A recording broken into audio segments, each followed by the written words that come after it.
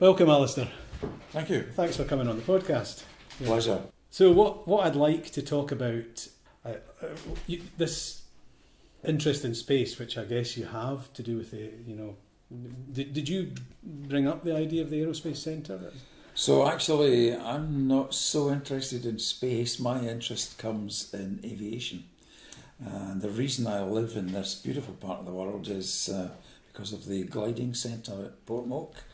So I had been a glider pilot down south where we lived in Sussex, and when we came north I joined the Scottish Gliding Centre here near Kinross, and at that time I was living in Bearsden, so I was commuting across to get to the gliding centre at weekends. It took me 16 years to dig my wife out of Bearsden and get her across here to live in Kinross-shire.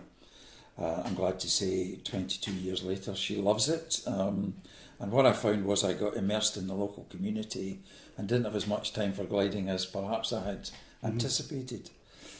But anyway, I became a director and treasurer at the gliding club, and it became pretty evident to me that gliding as a sport was in long-term structural decline. Why was that? Cost and time, I think, are the two main reasons. Lots of young people enthusiastically start gliding while their parents are subsidising them, and then when they go off to university or whatever, and they'll lose that subsidy, they have to give up the sport, and they tend to be away until their 30s or 40s, and then they come back. So tend to find that there's lots of older people who enjoy gliding, and it does take a lot of time, and perhaps in this modern age people have less time to invest than they might have in days gone by. So I was looking for a way to stimulate interest in light sport aviation, really, and I came up with the idea of creating a centre of excellence for aviation, and I called it Aero, New Word Space, New Word Kinross, for the reason that I wanted it to be about flying. The idea was we would create the space and we would put interesting things into the space, and we would introduce and invite interesting people to come and give talks and so that's share I've seen the acronym, yeah. Yes. And Kinross, because we wanted it here, and the idea is to create jobs here. And then, of course, having separated out the word space, people latched on to that, and I found over subsequent years the tail started to wag the dog. Yeah, that's how we come to have now a focus on space and the things, which is the more sexy side of the final frontier offer. Kind of thing. Yes. Yeah. So where did the flying interest come from before the actual? Oh, I blame my father for that. Putting me on his shoulders when I was a wee laddie and taking me to look at these amazing flying machines that we had back in the 1950s. I go a long way back. And it was just something that was latent until in the midst of my banking career. Don't think it was a midlife crisis as such, but my interest was sparked again, and I started flying gliders, and that's what really. Did you never want to have a career flying? I did actually, yes, as a boy, but then I fell in love, and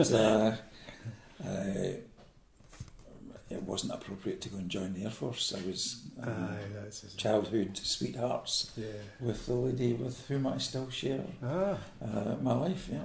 Has she got a flying interest? Not at all. Well, that's probably quite good in some ways. no arguments about aspects of flying. Sure. So you went and you lived in Glasgow for most of your career, was it? Yes, yeah. We had. Are you from the West? I'm from Glasgow. Both from the West Coast. We're both from there, yeah. Spent 6 years working in London. Isn't it interesting in Scotland, that east-west divide, yet compared to other, there's no distance in it at all. I know. It's such an interesting, and even the cultural difference. I've lived in Glasgow before, and it just feels, well, I haven't actually been for several years, but it feels so different in the centre of Glasgow to the centre of Edinburgh.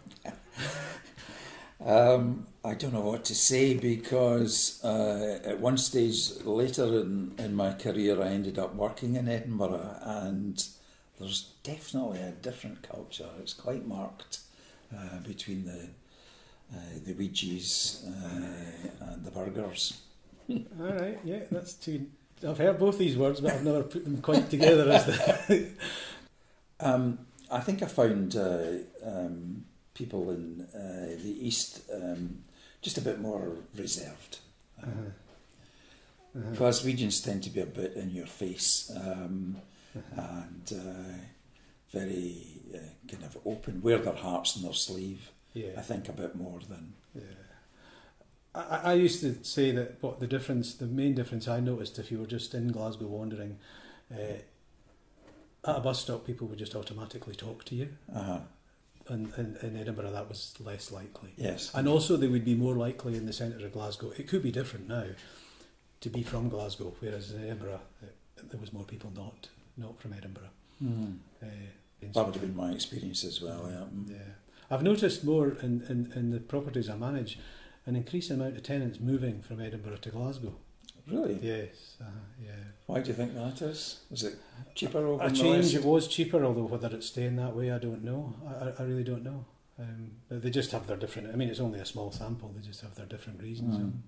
Handing in their notice, they're moving to Glasgow. So good. Well, that'll be exciting. Well, my daughter, who lives in Glasgow, is desperate for us to return, but I'm afraid no chance. I have to disappoint her there. Yeah.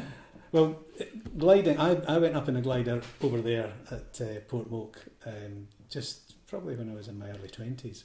It was amazing. It was just, the bit I remember about it most, well, two things I remember. We went up in the plane, the plane pulling us, and as soon as the plane left, there was this complete different noise, silence, not just the wind, there was the wind noise because you couldn't hear the plane anymore, and that was a very unusual experience. And then I got a little shock with the controls. I'm kind of pushing it down, and I remember the instructor saying, "Now pull it back now," and I was just going for. It was like I was frozen in this downward dive, and he took control. And it was incredible. Yeah, I can't remember it being expensive at the time, but I guess it's different if you go for a trial experience to if you own a glider and things. That's where the cost starts to ramp up substantially. But the biggest constraint is the amount of time it takes. You end up spending a whole day, typically at the gliding club. So when you've got other family commitments and so forth, it's a big ask on the rest of the family. Even when you're retired. Even when you're retired. Well, I now do a wee bit of power flying, and the beauty of that is you can pop round, fire it up and go off and do your thing and come back in half a day. Because there's this other place over at Balado. A few years ago, 5 years ago now, we decided to build an aeroplane at Kinross High School. So we bought a kit from Slovakia. I imported it, brought it up to Kinross at the tail end of 2017 and constructed it at the school over the first half of 2018. And that introduced pupils to simple aircraft design, showing them narrow gauge steel frame covered in fabric and how strong that can be supporting flight.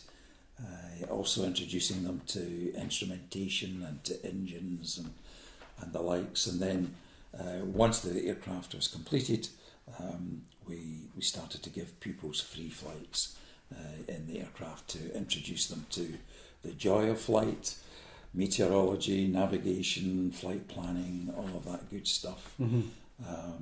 So that aircraft has now flown 800 hours.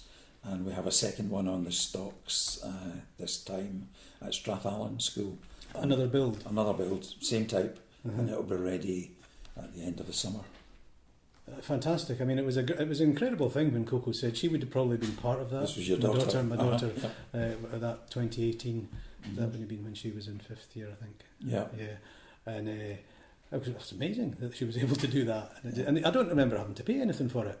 No, you didn't, because we're a charity, and the way we've organised it is we get a cohort of pilots together who have a wee bit of altruism about it. Pilots sometimes can be selfish, wanting to indulge their pastime, but the idea was that they would invest in the charity acquired the aircraft, they get the use of the aircraft in return for a monthly fee and an hourly charge, and in return for that low cost flying that they get, we're expected to give pupils and young people free flights. So that's how it works.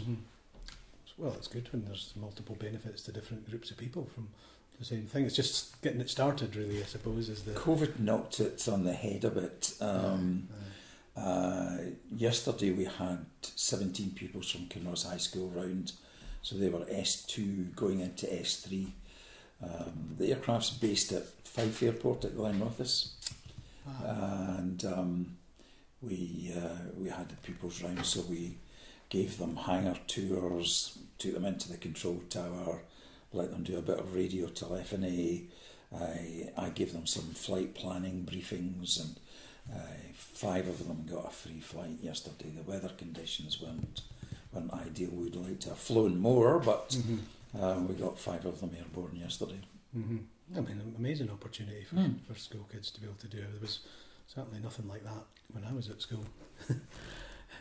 Well, interestingly, one of the young ladies said that she's in the Air Cadets. Yeah. And she said, we don't get anything like this in the Air Cadets. It's Is there Air Cadets in Kinross? There is, yes. I think it's quite small. We need to reach out to them and try and engage them a bit more. And they do get some flying, I know that for sure, in the cadets, but we could perhaps help in some way.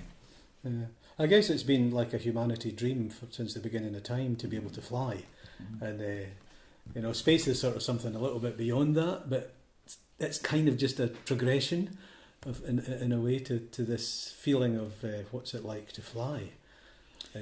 Absolutely. Have you tried hang gliding? I've done parascending. Is that what they do with just off the back of a boat? Right. No, that's not what they do up. They go up. That's paragliding. So you get paragliding, parascending, parachuting, paranormal, paralegal. Yeah. Indeed. Yes, it's a wonderful hill because it faces west. Into the prevailing winds. It has a relatively smooth shape, and you get a laminar flow over the hill, which creates hill lift for glider pilots or hang glider pilots or anyone who can, seagulls or buzzards who want to make use of it. It's the other thing that strikes me is with gliding, it's in a way it's like sailing. You've got the technology and the sort of this, but it's the weather aspect of it too. I mean, I've done a little bit of sailing. Well, the gliding pundits are indeed studying the weather very closely, weeks, days in advance, and they know when the optimal time is to get out of their bed at 4 in the morning and get down to the gliding club and get the aircraft rigged and out and launched. You may have heard them going overhead at 7 in the morning. Some of the really good pilots have made some amazing achievements in gliding from here. And I would mention one in particular, John Williams, who was living locally, and I think of one particular morning when he got up, took an early launch, and flew his glider from here to Tongue on the north coast of Scotland, and from there non-stop, and from there down to Mull, and then back across from Mull to Portmoak, a distance of 500 kilometres without an engine. He looked down at the airfield and thought, I'll just go round that again, and he did. 1,000 kilometres, 10 and a quarter hours in the air, a UK distance record. Good grief. Was that just, he was just pushing, he was saying, it's still okay, I can keep, did he have Tongue as a target and got...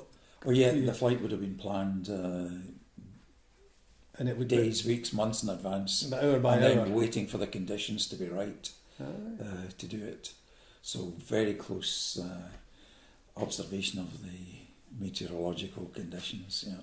And not that much higher than the Monroes that he would have been going over? Probably not, and I do believe, although I haven't seen the evidence personally, when he came back in from Mull, he was well below the height of the Monroes. Very skilled pilot, and there are a number of others around there who are really terrific soaring pilots who can cover vast distances.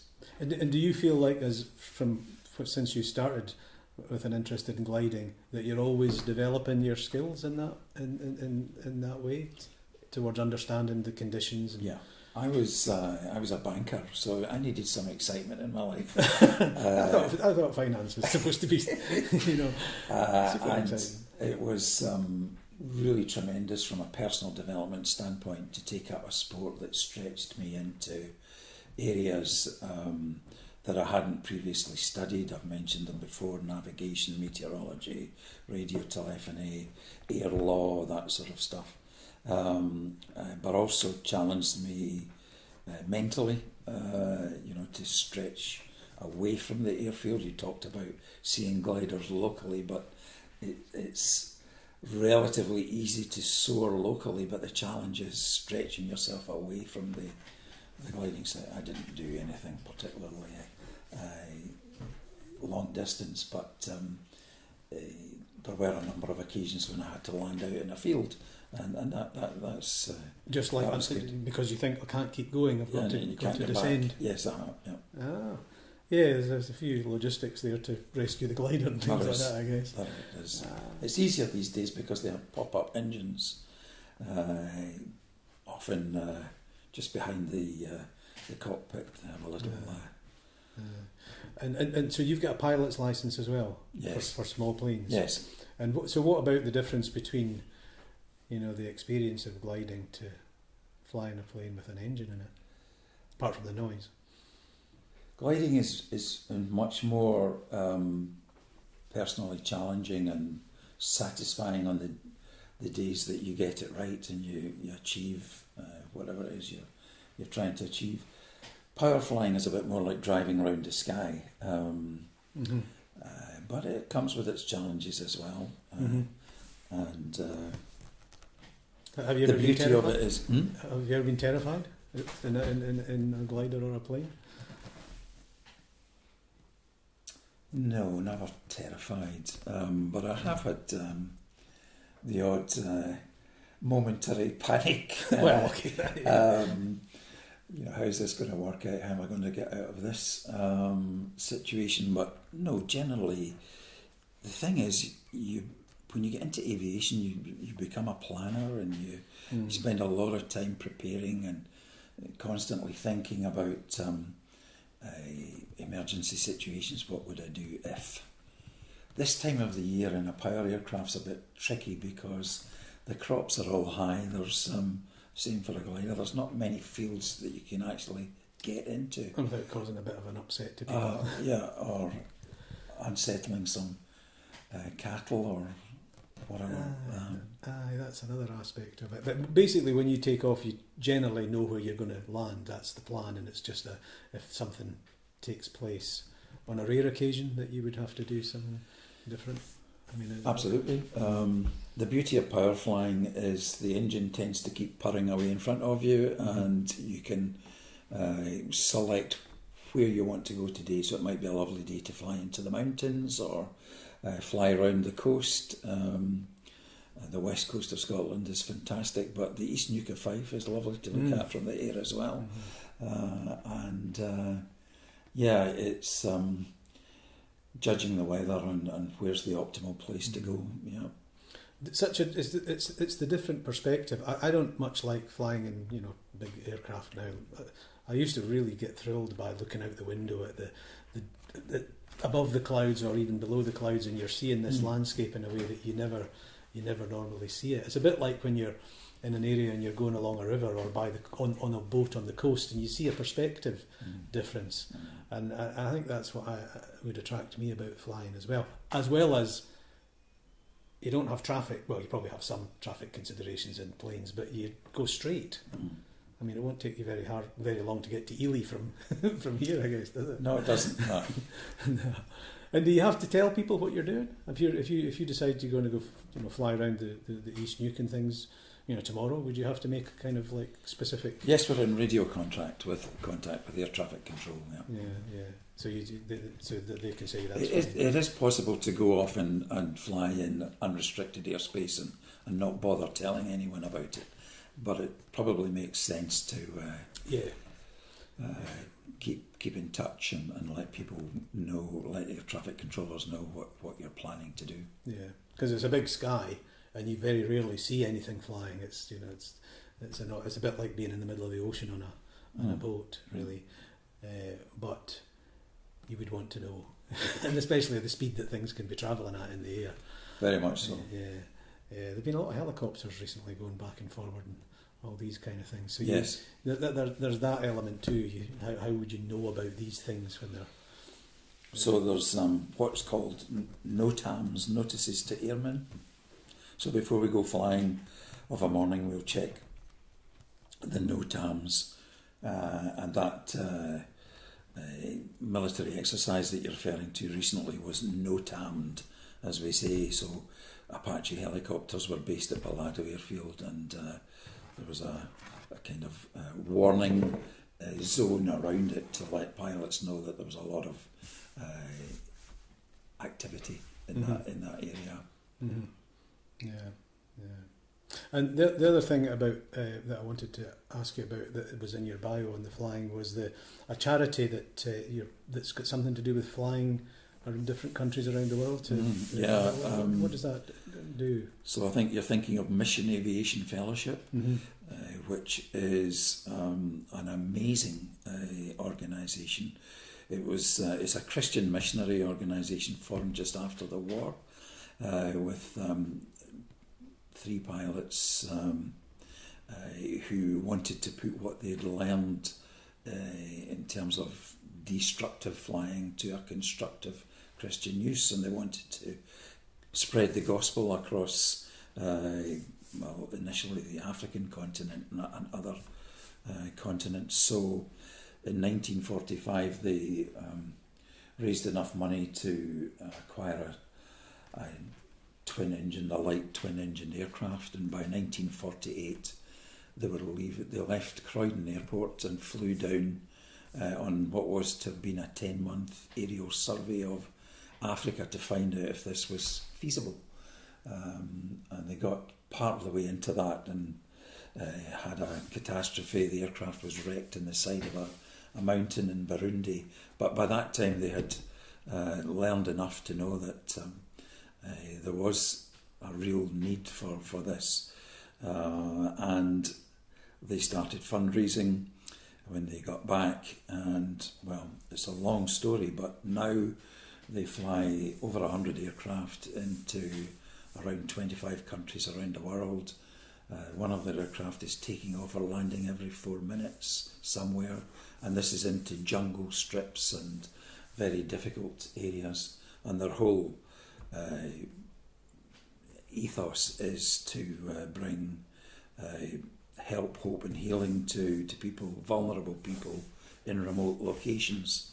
Because in emergency situations? Yeah, lots of humanitarian relief, medical evacuations.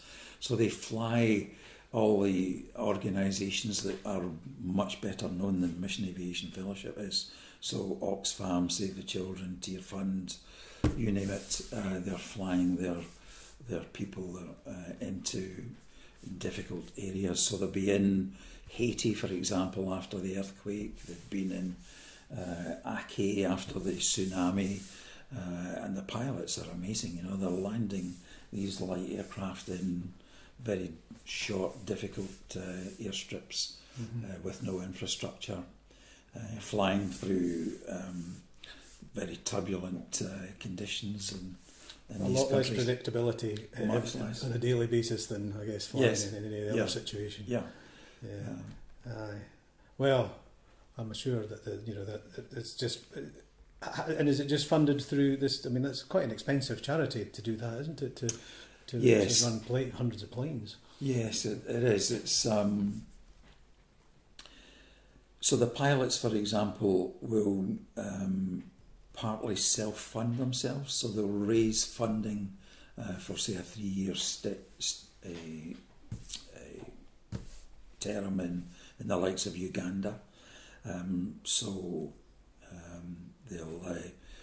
get support from the local church and their family and whatnot, and MEF will supplement that and send them out and look after them. So they have bases in places like Uganda, Kenya, and the likes, where they have maybe a small fleet of aircraft with maintenance engineers and logistics people and, dare I say, finance people and whatnot, looking after operations. It's extraordinary, really, isn't it? The amount of things that are happening in the world that, for example, just that, I would never have known about it. Yeah. It's not something that you just generally know. It's not, no. We're bombarded by all kinds of media. Yes. Usually it's pretty useless media a lot of the time. And these things that are happening that people are doing, that's just really what I like about meeting people, actually, is that you find out things. So I was an area representative for MEF for about 18 years. And while you were still working? And I was retired as well. So I'd go around various groups telling the story about MEF and so forth. And one that really sticks out in my mind is medical missions in Madagascar, where they would fly eye surgeons out to clinics, and you would find that they would run a clinic for maybe a week or two, and people would walk in from all over, and the story from one of the surgeons was told of arriving at a clinic and finding hundreds of people waiting for them to have cataract operations out in the back of beyond, and the stench of urine was in the air, and that's because no one wanted to lose their place in the queue. The surgeons would then go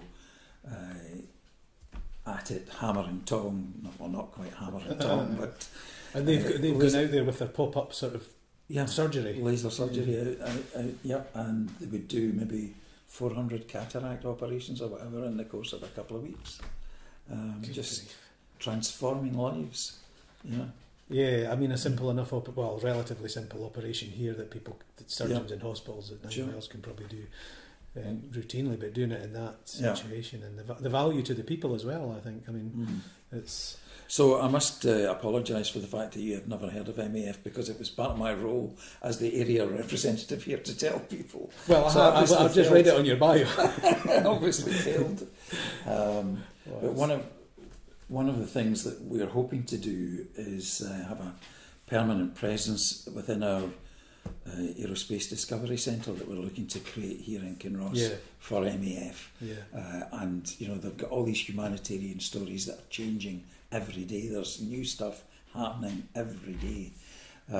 So we're hoping that part of our offering will incorporate permanent exhibition and displays, and maybe a flight simulator for MAF, and the likes of Scotland's charity air ambulance. Yeah. The Aerospace Centre, is it going to be at Balado? Is that still a sort of ongoing?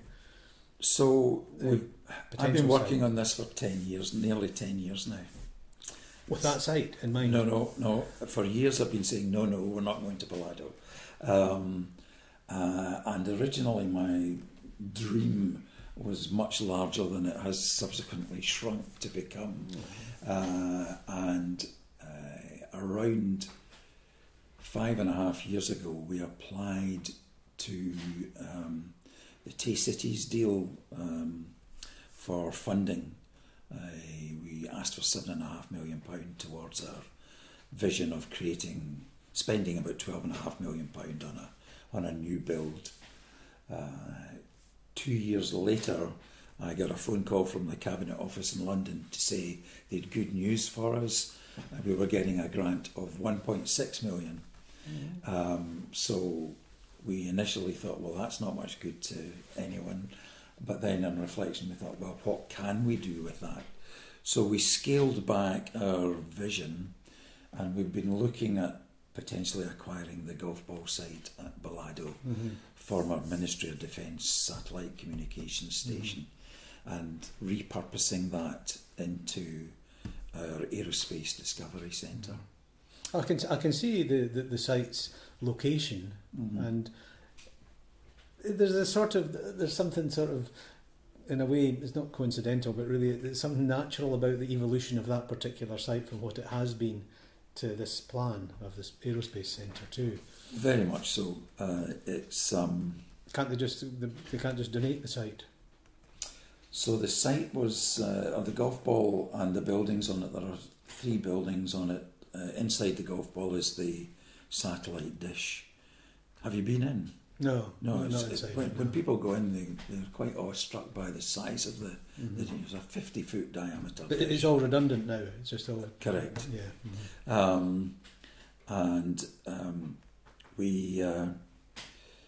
We have looked at those buildings and realised how we can repurpose them into the sort of space side of our vision as a first phase development using this grant award that we've mentioned.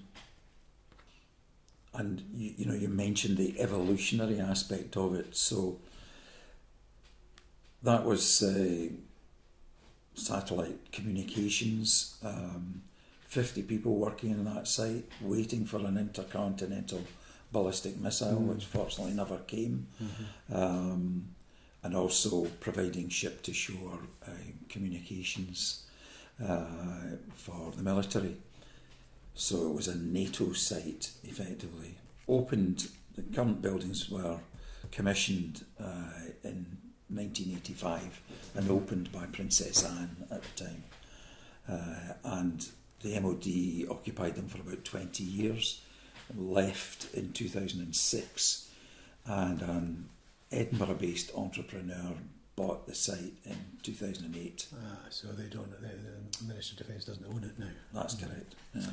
So there's a different negotiation with. So our vision, with particular reference to the golf ball and the satellite dish, is to tell a bit of the Cold War story around that, and then relate it to modern day Earth-facing satellites that are so ubiquitous and are having such a big impact on our lives generally, from sat-nav to agricultural monitoring and climate and all the rest that is happening. As I'm sure you know, Scotland is one of the largest manufacturers of satellites, CubeSats, small satellites. I didn't know that. It's one of the largest in Europe. Yeah. So a cube satellite, what is that? That's just sending radio or whatever. Small cube satellites that go off and how small? They can be not much bigger than a Rubik cube. As tiny as that? Yeah, just orbiting around the. Yeah. So they can put up an array of them, or they can be bigger than that, obviously. Good grief. I guess that with the Aerospace Centre, I mean, there's so many things that you could link to that. it's sort of got to be curtailed as to what's going to make the most, at least in the beginning, financial sense, as well as, you know. Very much so. So in 2018, we acquired a mobile planetarium business. I read about that on the website. That sounds good. So it's a man in a van who travels the length and breadth of Scotland and the north of England. He's just back from York. Yesterday he was down in York with his planetarium. So this is an indoor planetarium, 6.5 metre diameter, 3.5 metre tall, and we can get, say, 25 people at a time in that. And he'll do either presenter-led astronomy, or he'll run animated films produced by the likes of NASA or the National Space Centre that take predominantly young people off in an immersive journey into space. So is it projected onto the... Yeah, it's just an indoor tent. Yeah. Have you been... This was another one of these quite magical experiences. I'm pretty sure it was I don't know if it was in Dundee or Glasgow. I think maybe it was Glasgow, in the Science Centre, and they've got a planetarium there. They've got a fixed dome. Yeah. Yeah, it will have been there. Years ago we went, and you go into this dome, and then you sit back and it's all dark, and then suddenly they switch the lights on and it's the cosmos, and it was just incredible to see. It is. So we're going to put a fixed dome planetarium in. This mobile one has that. It has things like that. That's the kind of experience that they're... Yeah. So they just lie on the floor in our planetarium. Yeah, it's better.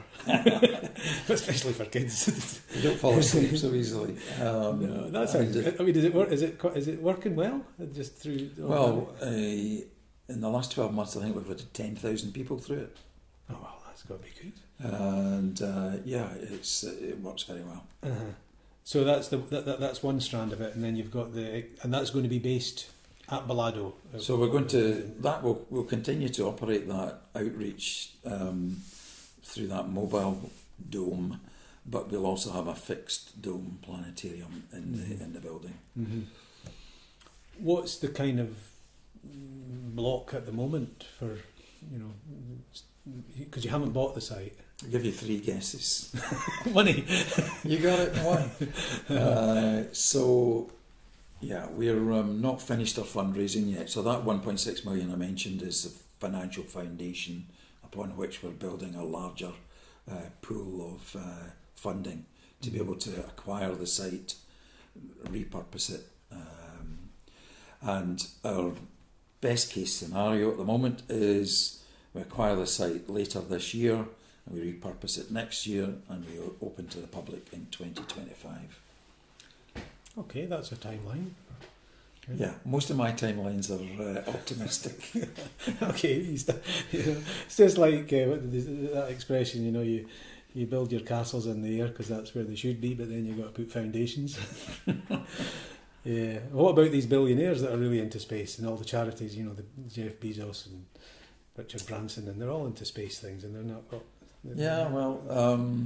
they all have their pet projects, and they pour millions or zillions of dollars into them. It's quite interesting. It's kind of difficult to get the aerospace industry to go into their pockets. We've taken the view that there will be a time when we're ready to ask those organisations to collaborate with us. So we want to showcase what they're doing, not necessarily glorifying what the billionaires are doing in their vanity projects, but rather showing how humankind is exploring the universe and bringing practical examples of that into the centre by displaying and showcasing what these organisations are doing. So getting money from them is probably harder than getting exhibits from them, and getting them to take space in the space, if I can put it that way. We also are keen to work with universities and showcase what's happening at the leading edge of research and development.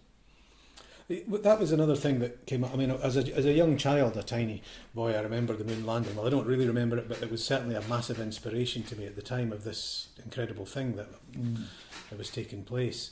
And then, later on, I started to think, it's an awful lot of money it costs to do all these space things, and then I remember coming across certain facts like PV panels came from space, needing electricity in space, and even more relevant to me, battery power tools and things like that, all developed out of research into space. So I had kind of missed the practicality, of everyday benefits. There's obviously this sort of just amazing wonder of what is it in the universe and that. But so our ambition is to inspire young people to want to delve further. We don't see ourselves as a research institute or anything grand like that, but rather creating a family-oriented visitor attraction where people can come for a few hours, get some informal play-based learning, and hopefully showcase what's going on in the country, locally, nationally and globally, in this segment. We see ourselves probably as the feeder for inspiring people to want to go into greater things, and that could simply be wanting to learn to fly a glider. So we would signpost people to the gliding club.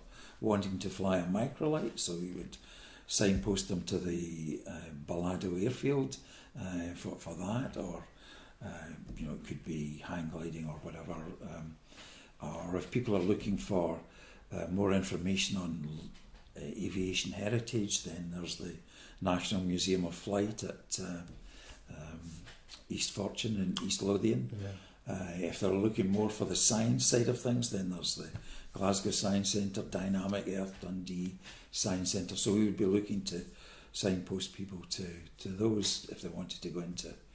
Seems like a very, very obvious project to take off. We're not finding any resistance locally. We're finding a lot of support. So we have around.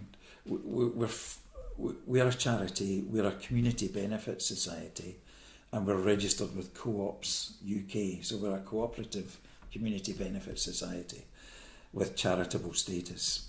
Bit of a mouthful, but the idea is that it's volunteers that are principally behind this, and we have a board of about a dozen volunteer trustees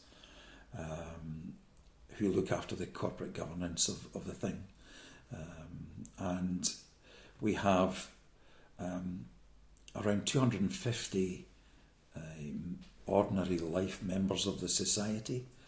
So anyone can become a member of the society.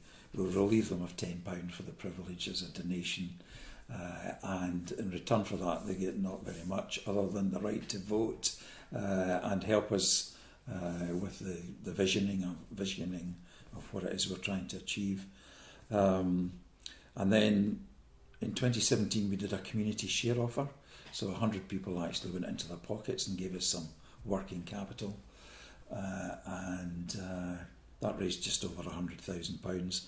And then earlier this year we did a bond offer, so we offered an investment bond in the charity, and we raised £250,000 from 100 new investors. Locally or and beyond, or just? 2/3 of the investors came from down south, and a third are local. The reason that most investors were based down south was a deliberate ploy on our part. We contracted with an investment management firm in Oxford who have a database of 20,000 socially minded investors. So that was our main target audience there, and I guess your career helped with yes, this yeah, kind absolutely, of thing. Yeah. And what's because it's the sort of thing you'll have a starting point, like you'll have an opening day and point, and then maybe there's, on that site at Balado, there'll be potential for other things, but you'll start it with a certain amount. How much money is needed to get to that point? So we need 3.2 million in total to get to the start point. Before you can really say, do the first phase. You've got the practical, buy it. Yes. Create. Are you going to keep the buildings that are there? Yes, we are. And the golf ball? Yes, yeah, they'll all just right, be because repurposed. that's iconic. Without the satellite dish inside, I guess. Without the satellite. Oh no, it'll stay inside for sure, yeah. Yeah. And we'll build a Cold War exhibition around it. I was recently down at Jodrell Bank, which is a classic example of a wonderful fusion of the discovery there is a wonderful Discovery Centre is a wonderful fusion of heritage and science. Sir Bernard Lovell had been going down there in the 1950s with a deck chair and a telescope. And where is it? It's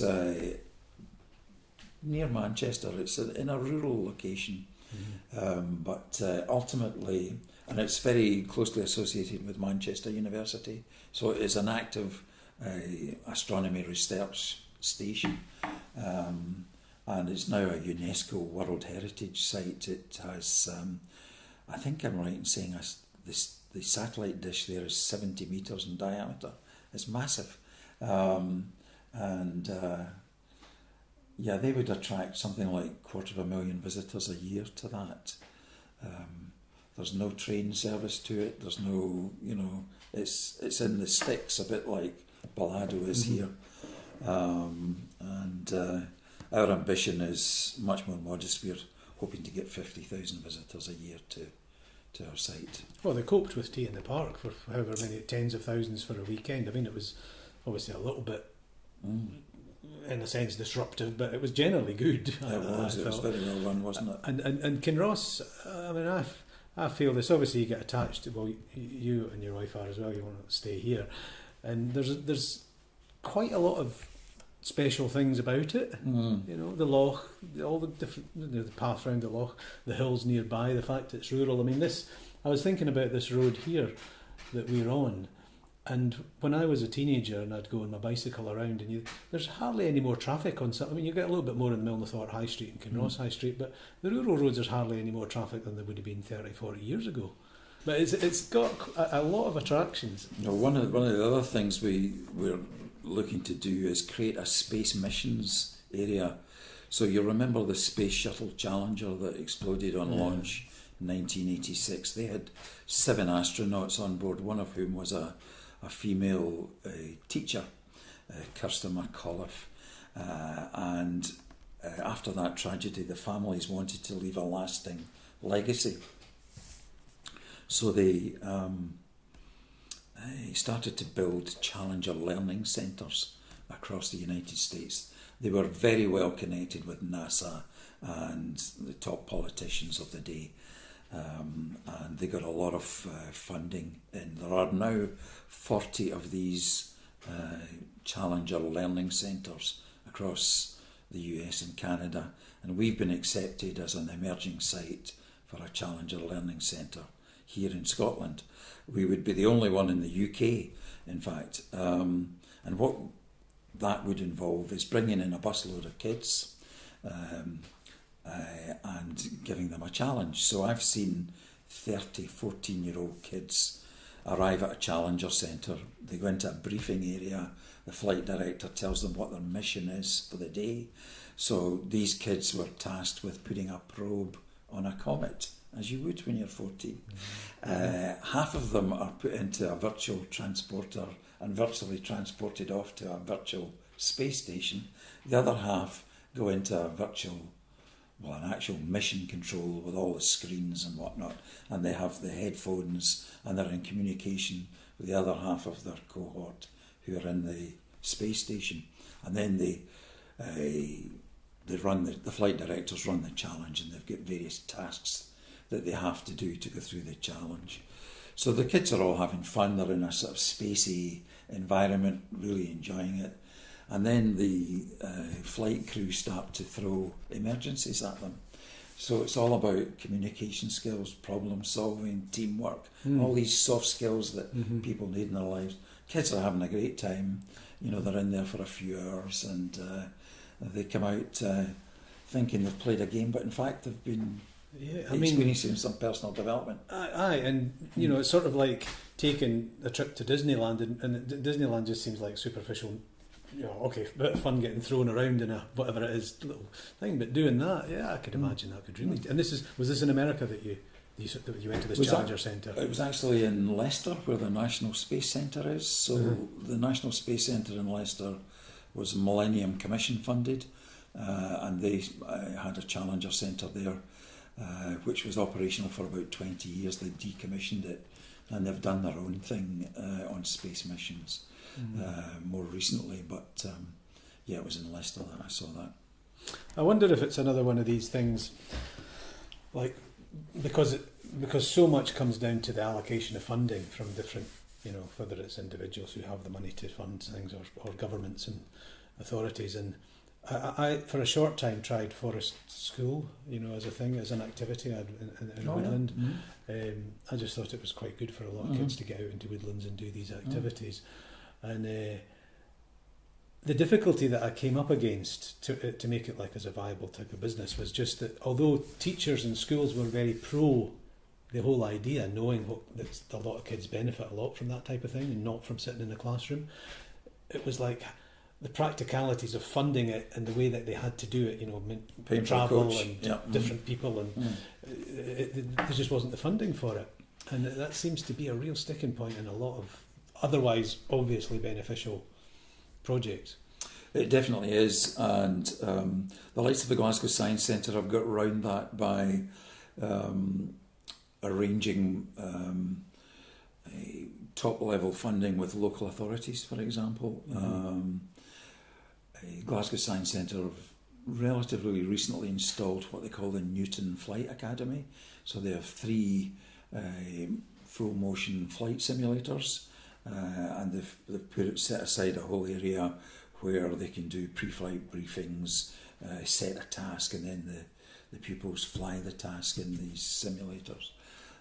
And that's how they've got round that. So it's you need to be making those arrangements at the top level, if you like, with the local authorities, so that at the individual school level they're not scrambling around trying to find £300 to hire a coach for a morning. That's all, it often does come down to that. You've got to get through to the right person who's at the right time too, who's able to say, yeah, that's a good idea, let's go. Yes.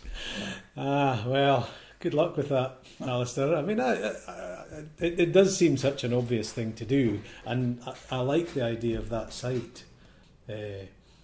Where could be better? It's the heart of Scotland. And what else? Yes, very much so. Half of Scotland's population live within 1 hour's drive of here. So that's very much a part of our selling. And the person who owns it, or the company that own it just now, did they have a purpose, or did they just buy it as a... Did they have a plan for it? So he acquired it at the time of the financial collapse. He was on a cruise and his financial advisor told him to get his money out of the banks, PDQ, because at that time the banks were, shall we say, a bit rocky.